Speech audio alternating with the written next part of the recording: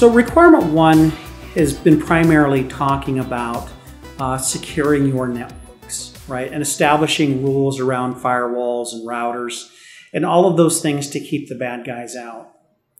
Within this specific requirement, PCI DSS requirement 1.4, it requires that where you have either an employee-owned device or a laptop or a portable device or an employee-owned device that connects to the internet and would also connect to your environment, is we want to make sure that it as well has a personal firewall enabled.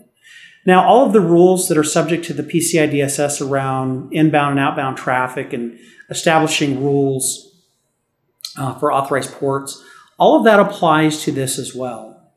So when we're assessing for requirement 1.4, we expect that you have authorized ports and services that are allowed in and out of the personal laptops and employee-owned and portable devices as well. Now, these firewalls, these personal firewalls, must be enabled.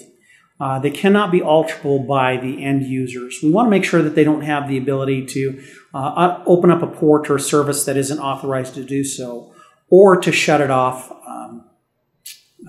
if they should desire to do so.